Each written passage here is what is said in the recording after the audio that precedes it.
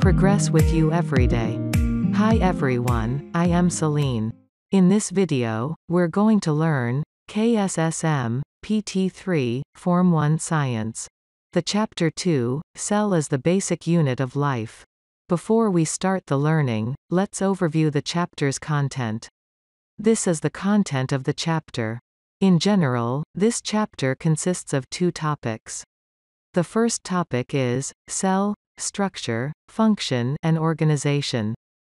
At which, we're going to discuss what is the cell, what are the structures, and its function of animals and plants' cell. At the meantime, the differences between animal cell and plant cell will be discussed. Besides that, the unicellular organisms and multicellular organisms will be given the explanations for their definition and differences. The specialized cells that found in the humans and plants will also be discussed. In this topic, we will also learn about the formation of an organism and the systems in a human body. The second topic is cellular respiration and photosynthesis. The cellular respiration is the process that happens in human or animal cells for it to gain energy.